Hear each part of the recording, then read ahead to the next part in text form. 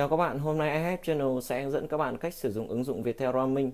Ứng dụng hỗ trợ đăng ký dịch vụ roaming khi thuê bao đang ở nước ngoài.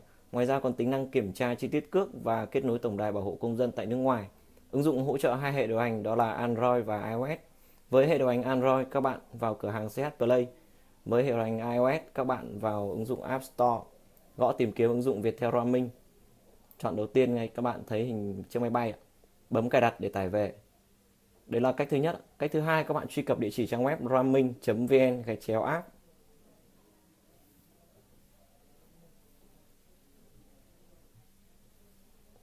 Sau đó cũng sẽ được link sang phần cửa hàng ứng dụng. Rồi các bạn chọn cài đặt, bấm chấp nhận để tải về. Như vậy là thành công ạ. Các bạn thấy ứng dụng hiển thị đây ạ.